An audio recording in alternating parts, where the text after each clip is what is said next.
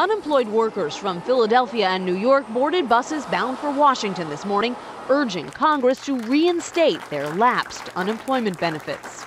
We, the unemployed, are jobless through no fault of our own. Those benefits expired for more than 800,000 jobless Americans last night and will run out for more than 1 million more if Congress doesn't act by the end of the year.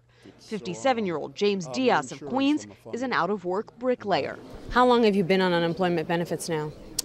6 months. Have you been looking for work?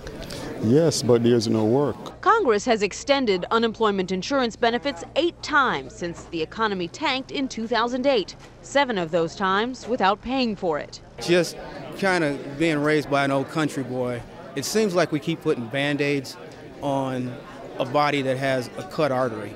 Republicans are demanding the benefits be offset by other cuts. Democrats say it's an emergency. I find it difficult to understand how some of my colleagues on the other side would object to an extension of unemployment benefits for a year that are not offset, but at the same time insist that we provide tax cuts for the very richest Americans without paying for them.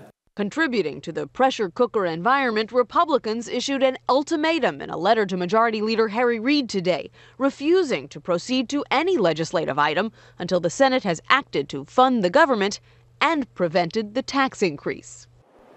House Democrats have called for a vote on extending the Bush tax cuts for the middle class tomorrow, but that actually infuriated Republicans who want them extended to everyone. Katie? All right, Nancy Cordes on Capitol Hill. Nancy, thanks very much.